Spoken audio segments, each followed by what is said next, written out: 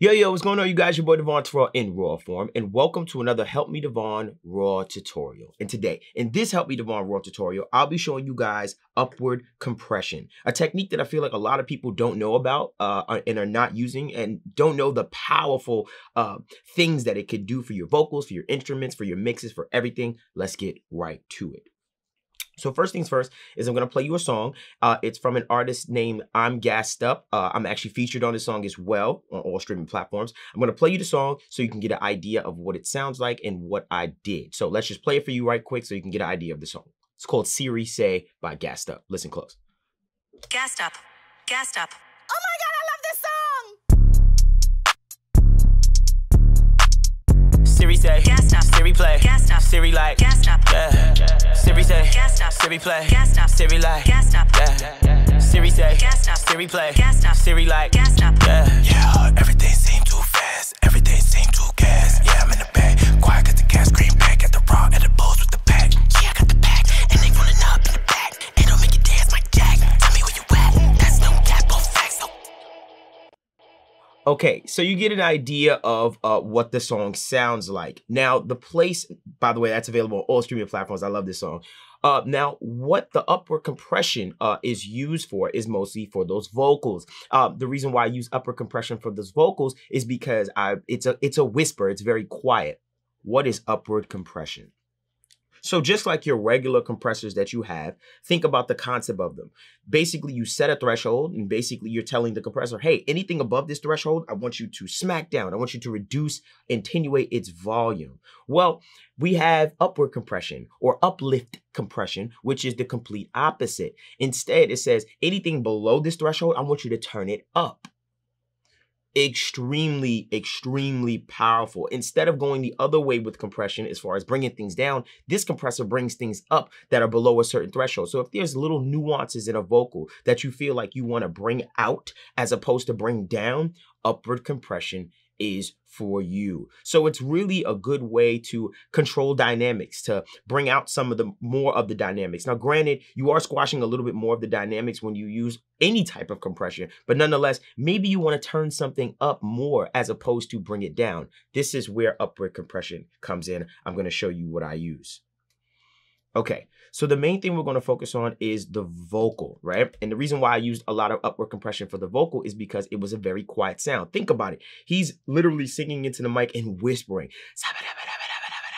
So, of course, with that, there's going to be a lot of compression needed to really bring it out and to make it sound still up front in the mix. And when you listen to it, it still sounds pretty up front in the mix. Listen close to it again. Everything seemed too fast, everything seemed too gas. Yeah, I'm in the bag, quiet got the gas, green back at the raw, at the bulls with the pack.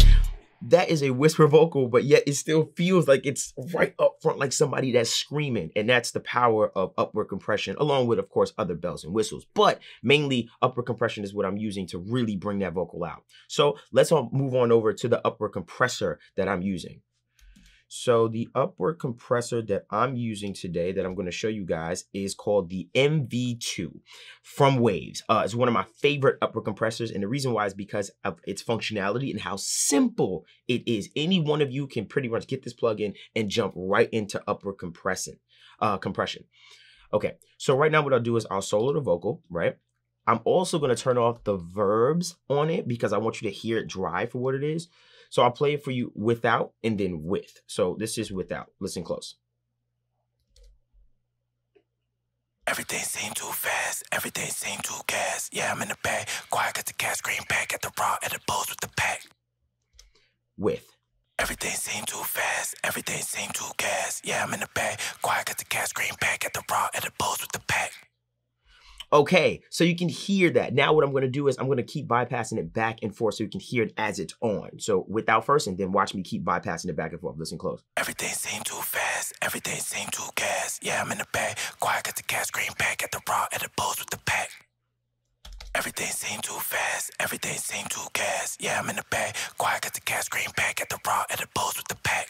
Now, when you listen to that, you can hear some of the nuances of that vocal kind of just come right up, but still at the same time, it doesn't feel like it moved too much in volume. You just feel like you hear more of the little things in the vocal, and that's what I used it for, just to get some more of those little things in the vocal. Now, when it comes to this NV2 upward compression plugin, the reason why I like it so much is because it has two types of compressors in one. So it has upward compression, and then it has a classic style compression algorithm within it as well. So basically we get the functionality of an upward compressor, but we still have the choice of a regular compressor as well, meaning one side of the compressor attenuates or brings down volume like a regular compressor does, and the other one is the upward compressor. So look closely, just these two knobs.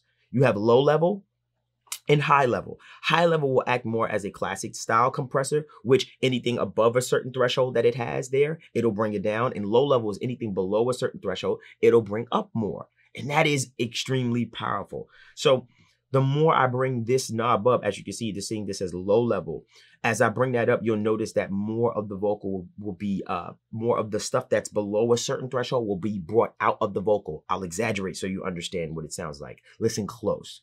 Let me copy these settings first. Listen closely. I'm gonna crank it up.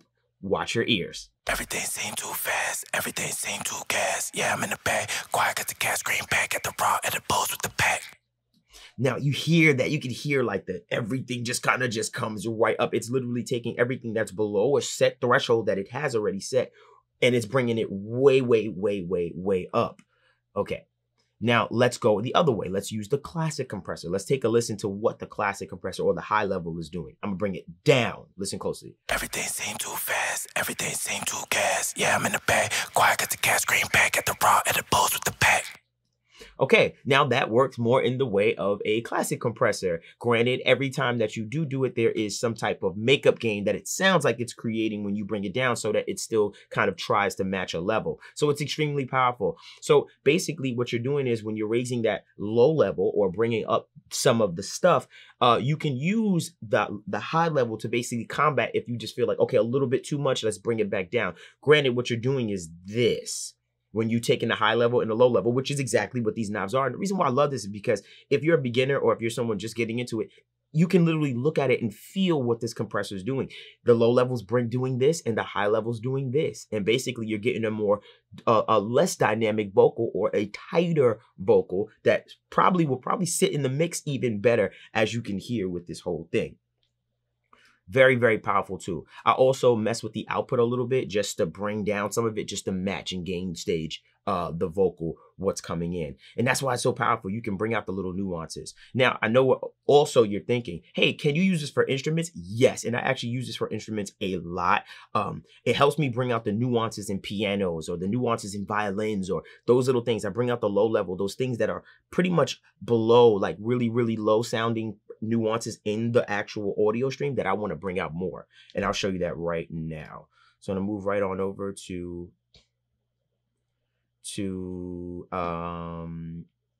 this piano. Sorry. Oh, found it. Okay. Lost myself. Also, just to let you know, this entire song was produced with the Gas Station kit volume 1, which is at helpmedevvon.info. This kit is super dope. All the 808s and everything, the snares, the hi-hats are all in that kit. I love that kit to death. Just letting you know. It's made and produced. I produced this record with that kit. Okay, cool. So now we have the piano, right? And I'm going to give you an example of what the piano sounds like. So this is the piano. One sec. Listen close to the piano.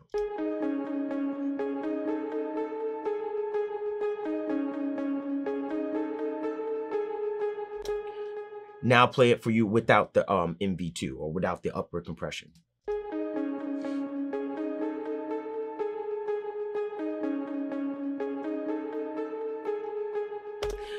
Now what I'll do is I'll bypass it back and forth while it's playing so you can get an idea of what it sounds like. Listen close.